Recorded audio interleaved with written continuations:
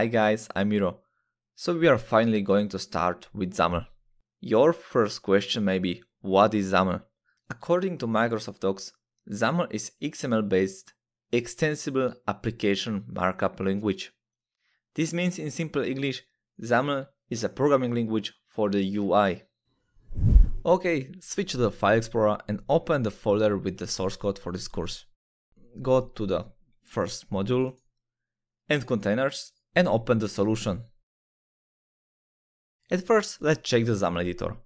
The default editor for XAML consists of two parts, the Visual Designer and XAML Code Editor. You can swap this out with these two small arrows or change the orientation with this horizontal and vertical line. There is also a toolbox for all WPF controls and the property window as well. Through this course we are going to use only the XAML code editor. Now we know how the editor looks like and we can start with some container exercises. As you can see, there are two projects in this solution, the containers and containers done. So let's check the finished application. In this part we are going to build this calculator-like UI. Okay, close the application. We can keep this as template.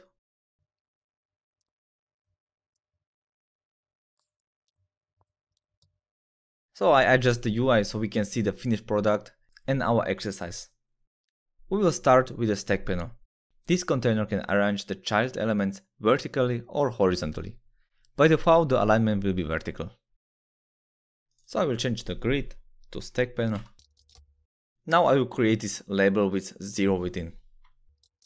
The element is called label and we can set the content of this element by the content attribute. As you can see, the alignment and the size is not correct. So that's better. We can put this first button group into a grid container. This container provides a table-like structure where each child element can take place in the individual cell. The area in the grid is divided into rows and columns.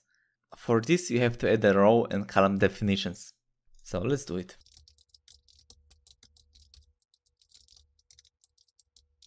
Now we are going to need 6 buttons. I will just copy paste this from this template.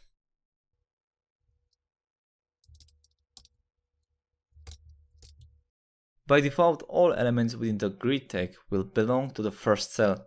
We can change this with the grid.row or grid column attribute, and to the size of these columns. There are 3 possible settings. Relative to another columns, you have to define this value with an asterisk. So the value 1 is by default.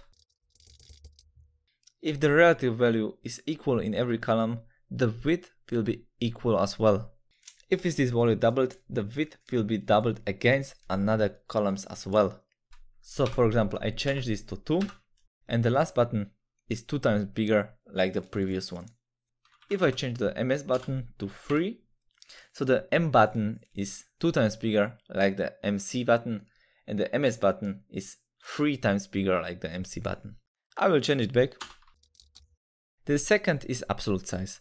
So you can define the size in pixels, inches or centimeters. Pixels, centimeters and inches. The last option is auto. And this will adjust the size to the child element. And this will be for these buttons. For the next container element, we can use the UniformGrid. This container will arrange all child elements automatically.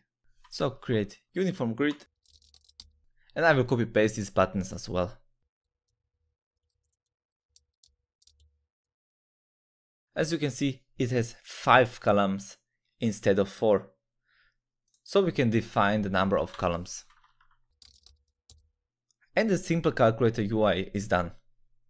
Now we can switch the default project, right click on project and set up startup project. And the simple calculator UI is done. Thank you for watching.